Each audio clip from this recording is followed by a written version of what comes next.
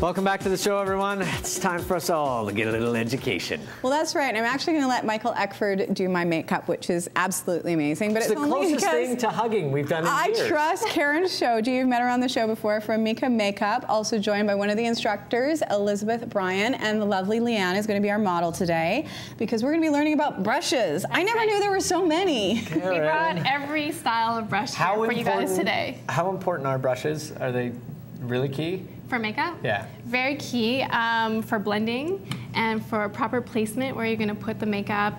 You can't just use your fingers for everything. So okay, let's start with, we've got different categories of brushes here. Yeah. These ones here are the synthetic brushes. Are these the good kind? Are they good for certain things? Why would you use synthetic brushes?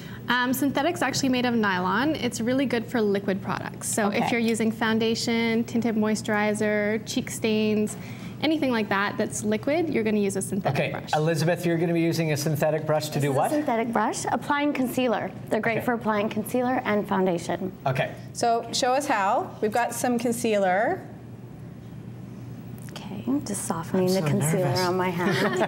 Are you going to apply concealer to Fiona? No, not concealer. I'm only allowed to do certain things. And chin down a little bit. So you can see she was just warming it up on her hand. So she put a little bit on the back of her hand and then worked it onto the brush.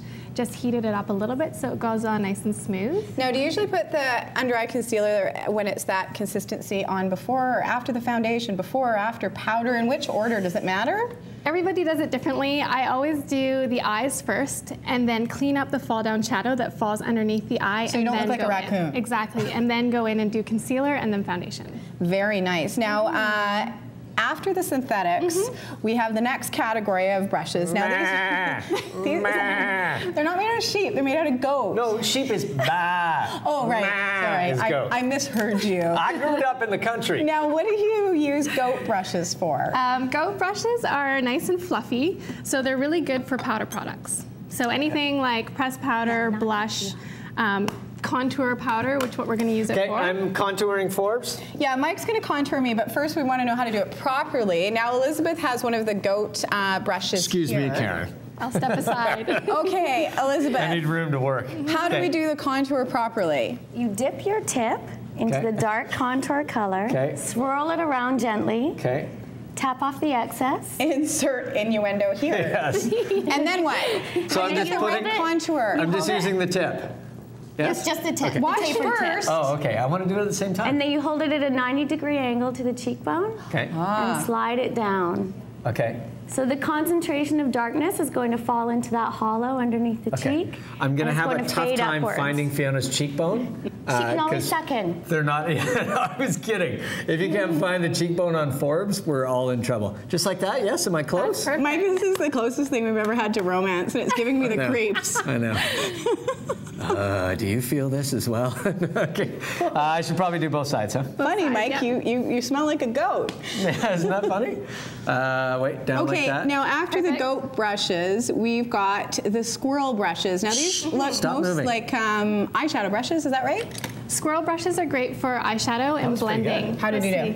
Beautiful. I did pretty well. Not bad. Nice. Not bad. I think you're a natural makeup artist. Thank you. I really do. Next. Let's bring it on. So what do we got here? Squirrel brushes are black hair. They're really soft, great for smoky eye. Any dark colors that you're afraid to put on your eye that you're scared of blending, you're going to have a nice soft application because the hairs are really long and soft. Now I'm big on the smoky eye. Yeah. Obviously. Yeah. What is the best brush to use for the darker colors? You want to use a brush that's shaped like this. Okay. Okay. And then what? So it fits right into the crease of the eye. So Elizabeth is going to put a little bit of brown through the crease on Leanne. Okay. Do you want me to do the same for us? No. I have that brush. I don't like it when other people touch my eyes. Can I do it to myself? There you go. So you go in there. Is this? So you're basically letting the brush go right into the socket of the eye, put a little pressure on the brush, and go back and forth. Want to try that? Yeah. Right there? Yeah. And then push in a little bit. Yeah, jam it right in there, feet. There you go. A little harder. Little harder. How am I doing? Perfect. You want to actually do it till you can see stars on the inside? It's actually quite relaxing. It is really relaxing, actually, because the squirrel hair is so soft. I got to even out. So would you use squirrel brushes for anything else or just the eyes? You can use them for powder blushes as well. Anything you want to blend really softly. And last but not least, we have Sable. So sable is used for what? Sable is a little bit more of a firm hair, and it tapers to the point on each hair. So you're gonna get it really good for detail. Right. Anything that you want a really specific shape or line. So we're actually going to use the angle brush. Okay. And what are we going to use the angle brush for? This one we're going to use for filling in the eyebrows. You can also line the eye with it. Okay. It's pretty versatile. You can use any of your eyeshadows as liner when you have this brush.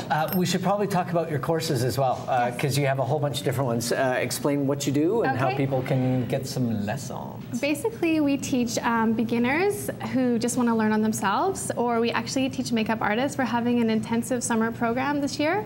So it'll be 1 month long and 4 weeks every day. Wow. Yeah. So you'll learn it all. Yeah, some casual courses and some more intense. I'm just fascinated watching the eyebrow stuff because it makes such a difference when you fill in the eyebrows and do it properly. And it's much more natural than a pencil. Yeah. Using an angle brush it's not and a as powder. harsh. Yeah. And last but not least, really quickly, how important is it to keep your brushes clean? Very important. Most people actually don't wash their brushes. Which is really gross. Yeah. But we have the spray, which you can just spray right onto your brush and clean off in a tissue for quick changes. So if you're a makeup artist and you need to go through a few people. And then we have the Da Vinci brush soap, and that one goes with these brushes. And basically it's just gonna lather up, and then you just rinse it and lay it flat to dry. Excellent stuff. Thanks so much, you guys. If you want to find out more, you can go to the Mika Makeup website to find out about all the classes and everything that they offer. Thanks again. Thank you. Mike, you did a good job. Well done. I just like pulling things up. Okay, we're gonna take a break and we'll return.